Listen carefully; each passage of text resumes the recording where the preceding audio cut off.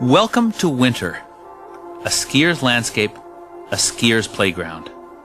Ski technique is your passport into this cold, white, beautiful world. It's not an end in itself. There's only one reason to practice and perfect our ski technique, so that then we can forget it and really ski.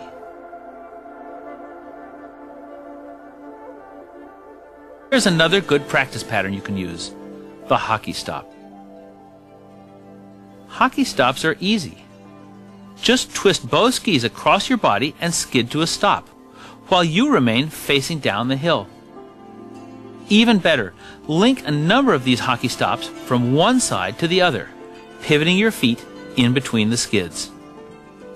These linked pivot slips, as I call them, are just like turns with anticipation, only with a cruder turning action. But they're a very good way to reinforce the feeling of floating passively along above active legs and skis.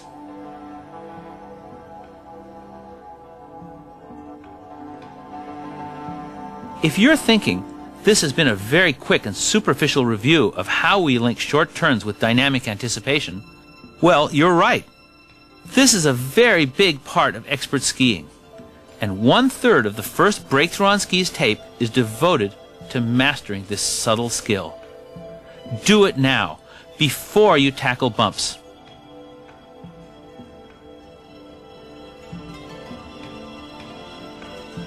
What I'm doing on this smooth groomed slope is really bump skiing without any bumps. If this feels comfortable, you're ready.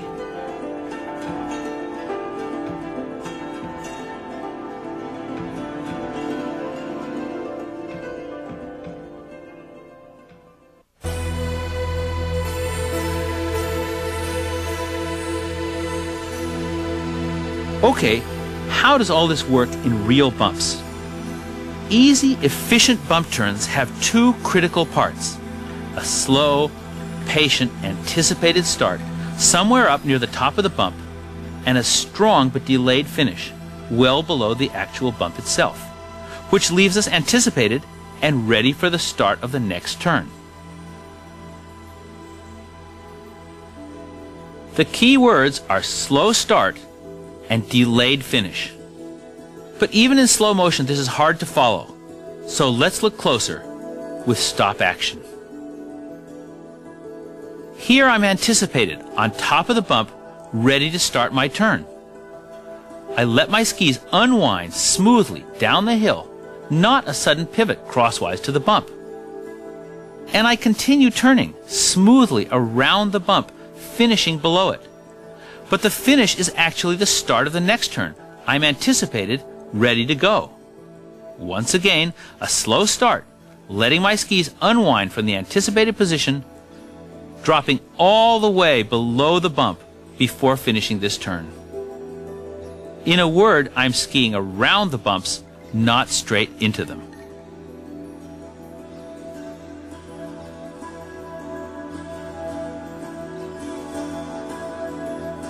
Here's another view of the relaxed, slow start. I want to get my skis into the fall line, no farther, and not finish the turn until I drop below the bump. Here's the slow start. Here's the delayed finish. By contrast,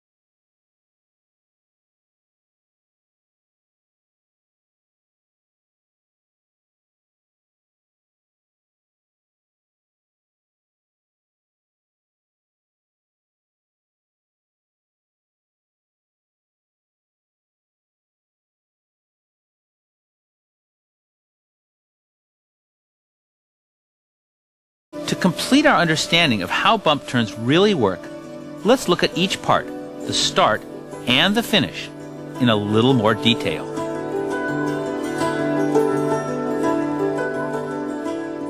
Here's what I call the crest of a bump. There's no single right spot to start your turn, but you do want to turn as your feet pass over this crest. Why? When I stand here on the crest of a bump, the tips and tails of my skis are in the air, and I can pivot them easily, with no resistance.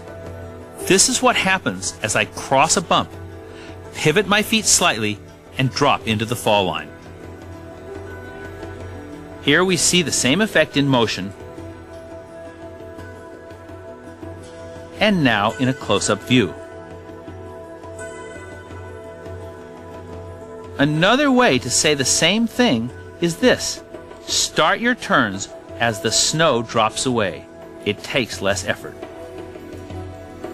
Here, watch how I start each turn on the crest of a bump.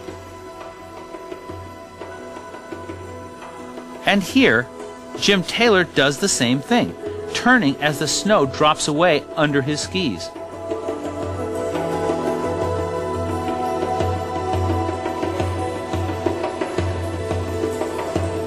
Okay, now you know where to start your bump turns. Let's look at how and where we finish our turns below each bump. Basically, you have two choices. You can take the first exit the bump offers you and turn downhill again as fast as possible. Or you can prolong the arc of your turn, often guiding your skis back uphill over the next bump to the side. I call these two choices the fast exit and the slow exit from a bump. Here is a graphic representation of the two lines, the two exits, the two choices you face at the end of every bump turn. This red line represents the fast exit, the shorter line. Essentially, it's the path that water would follow if it were flowing around the bump and taking the first exit out of the gully at the bottom. The blue line shows a slower, more patient alternative, the longer exit. It simply means that you keep your skis turning longer in that generally smooth area between two bumps. Here's one way of looking at the fast exit line. As soon as I come around the bump, I plant my pole and turn down the hill into the first available gully. And here's the slow exit. I keep my turn going, steering my skis farther around, over the next bump to the side. This is the slower path, and this is how you can ski bumps as slowly as you want to. Now, let's look at the same two exits in super slow motion. First, the fast line. As soon as I come around the bump, I'm looking for the first possible spot to turn downhill again. And the slow exit line. This time I keep my turn going, wrapping my skis up and around over the next bump. It's the same old story. I complete my turn to slow down. And again, two more views. Here's the fast exit line, contrasted with the slower line, completing the arc of my turn. This is a subtle but tremendously important point. Are you starting to see it? It takes time. Your choice of a line through the bumps and your speed, very slow or very fast, depend on where you exit your turn. Look at a few more turns with me now and see if you can spot the fast exit lines versus the slow exit lines. Here I choose the fast exit from each turn, a nice way to ski when speed control isn't an issue.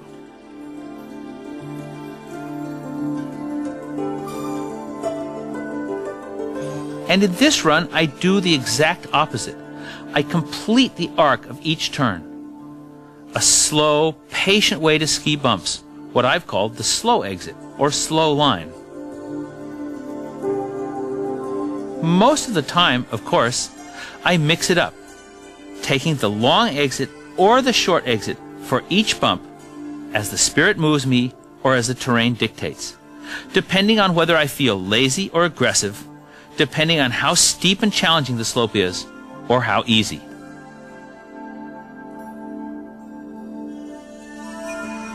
Of course, competitive mogul skiers always take the fast line. They have no desire to slow down, quite the contrary. But I do, and I suspect you do too, at least some of the time. And now you know how. By finishing your turn underneath the bump. Okay, that's enough theory. Now that you understand bumps, our next job is to learn to ski them.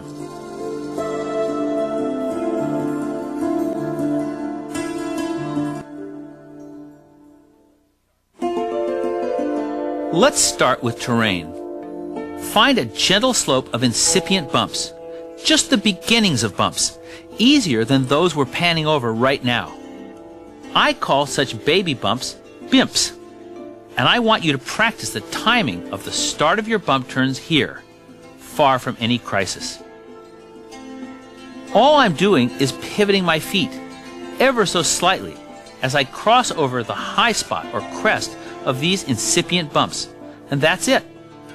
My skis respond with very slight turns, slight changes of direction, following the slightly curved, hollow shape already there in the snow in front of me.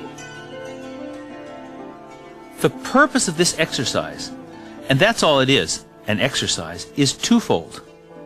I want you to tune in to the split second when your feet pass the crest of each mini bump.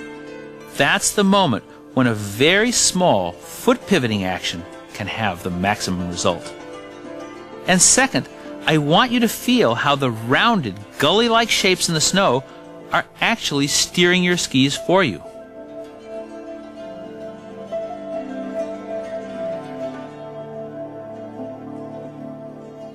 I just mentioned a small foot pivoting action on the crest of the bump. But don't forget our old friend anticipation. A small twist of the foot may start your turn, but anticipation will make it easy. Here's another demonstration of what I mean. Watch how easily my skis follow my anticipated body as it tilts down the hill.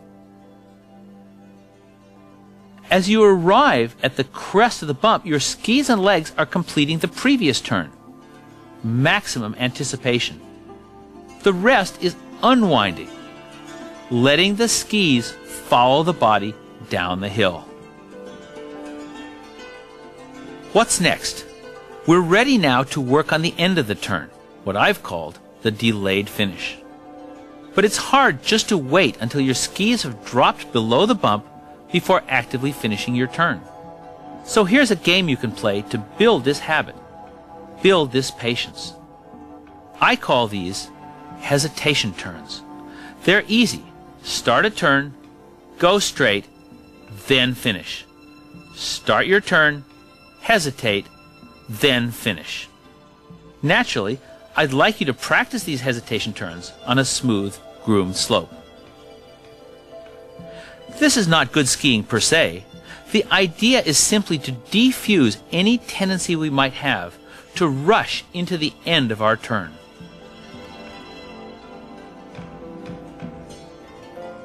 And now, back into the bumps.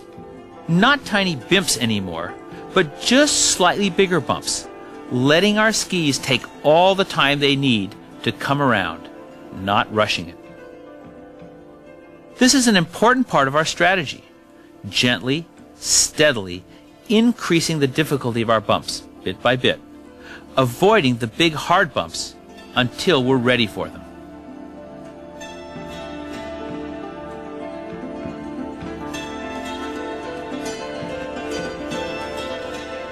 If it doesn't feel perfectly comfortable yet, and it won't, that's because we still need to add something. I'm talking about pole action. Your poles serve to synchronize your movements with the shape of the bumps. like this. In bumps, I'm constantly reaching down the hill with the pole that I'm about to use. Reaching straight downhill helps keep my body anticipated, makes me face more or less down the hill. But as soon as my legs and skis begin to pivot, a new hand and pole come into play. Reaching like this from the very start of each turn moves my whole body forward and down the hill, so I don't get left behind when my skis accelerate downhill on the far side of each bump. It's only a small cocking of the wrist, but it is crucial.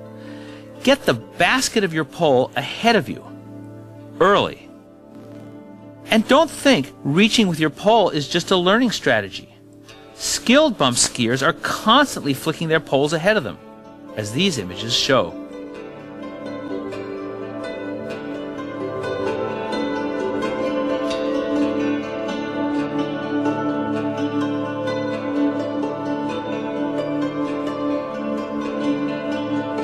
We'll spend more time with these gifted bump skiers in a while. My point is simple. Use your poles. Get the new pole ahead fast, as I'm doing here. If your pole is ready, you'll be ready to turn again as soon as the bumps give you the opportunity. If your pole isn't ready, you'll miss that turn. It's all about flow. Continuous turns down the hill, no pauses, no breaks. But so far we've talked mainly about individual turns. How do you put together long, satisfying bump runs? The answer is twofold. You need effective speed control, so you don't just go faster and faster, from turn to turn until you blow up. And you need a good sense of your line, a feeling for how to thread the best possible path through this white obstacle course of bumps.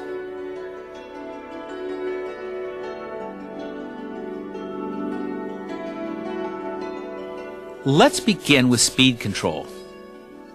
And let's begin with our old friend, side slipping. That's right, side slipping through bumps, as an exercise only. Side slip to the crest of one bump, pivot, and side slip to the crest of another bump. Gentle, friendly bumps, please. But why bother? It's a confidence builder to realize that you can drift down through the bumps at very, very slow speeds. But this certainly isn't good skiing. Now we're going to try to keep our feet loose and relaxed in more normal, rounded bump turns and feel how our skis can side slip just a bit all the time. The result will be a much slower run. Here I ski the same bumps 3 times with different degrees of side slipping. This is a lot of side slipping. Too much, really. And here I let my skis slide a bit toward the end of every turn, which brings me almost to a stop. Finally, these next turns seem more or less normal, except that my feet are so relaxed that now my skis are brushing the snow, not edging and carving, and this produces a generally slower run through the bumps. Watch this side slipping effect in action. Because I want to ski a little slower this run, I let my skis slip or brush sideways between the bumps. It works. Of course, you may not want to slow down, and with experience and confidence, your threshold for comfortable speed in the bumps will increase. But I'm convinced you'll do better at first if you have the option of a slower run. At the other end of the spectrum is bump skiing without any skidding or side slipping at all. Carved turns through the bumps. It's very beautiful. It's also very technical and demanding. Kim McDonald is an Aspen instructor and a former nationally ranked downhill racer. She has a wonderful ability to keep her skis carving through the most abrupt changes in terrain. I want you to admire the way Kim's skis carve through these bumps. But don't get discouraged if you can't do it for a while. A little side slipping can be a big plus at first. An even more important factor in speed control, however, is finishing your turn. That long exit line from the bump we talked about earlier.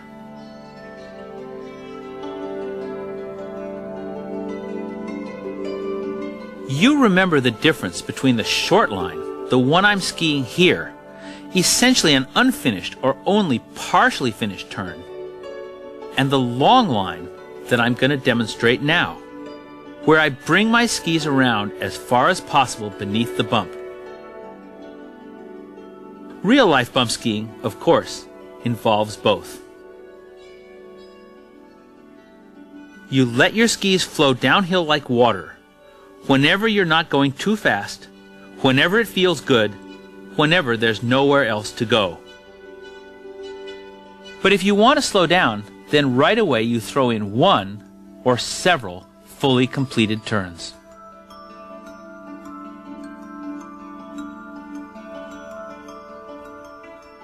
Real-life bump skiing also takes place in real-life bumps, like these.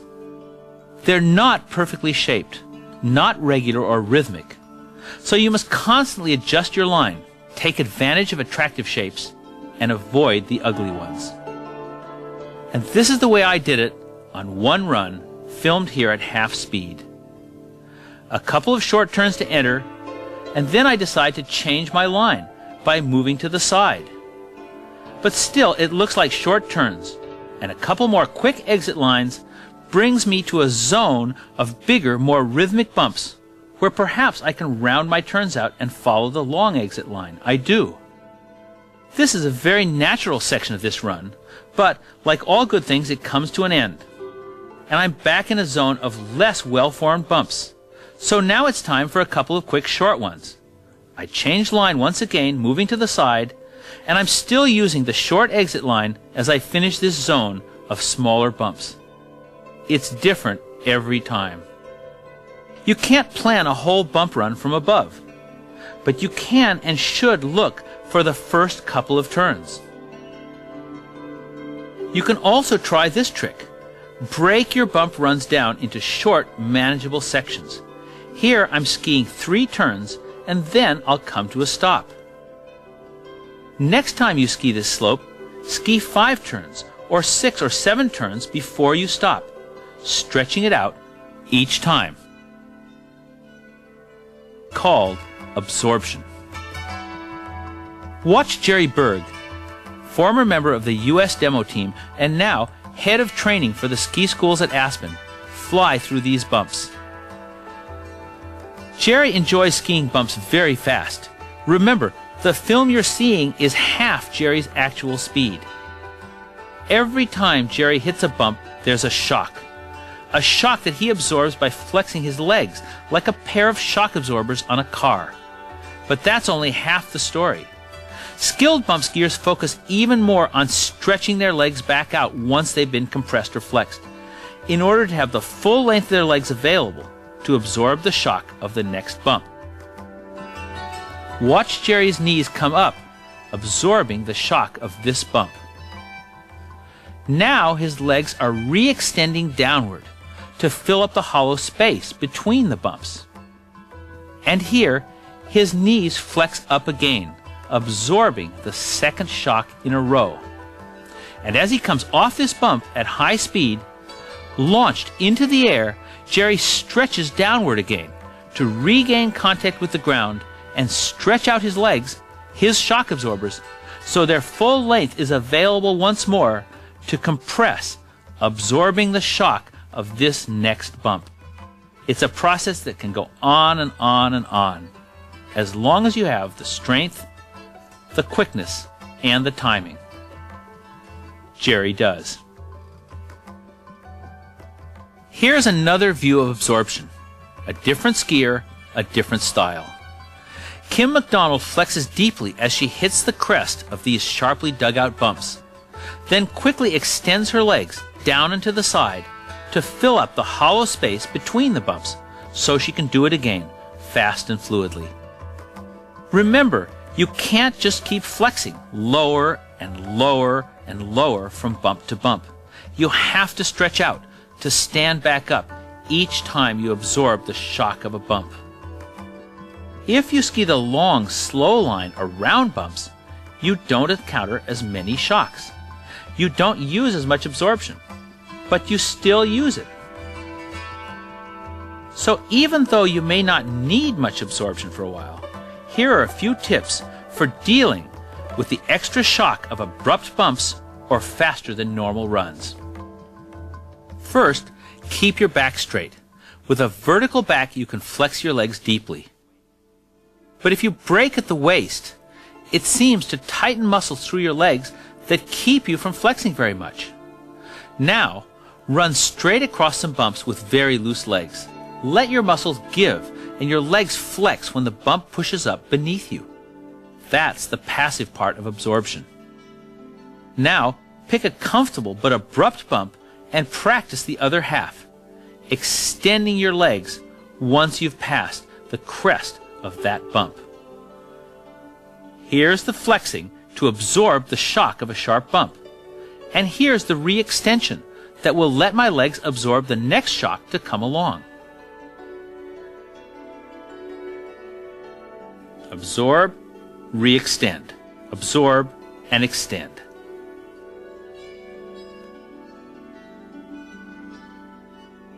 Remember, absorption is not a universal technique, something you add to each and every bump turn.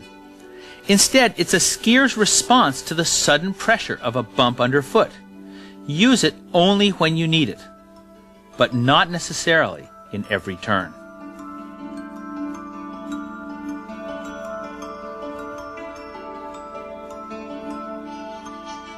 What's next? I'd say that's about it. You already have the basics. The rest is a matter of practice and perseverance. Paying your dues, then improvising. Slowly pushing your limits to see where your limits really are. Bumps are an open-ended challenge. There's always a harder, faster, fiercer line waiting for you if you want to accept that challenge. If not, just relax and play.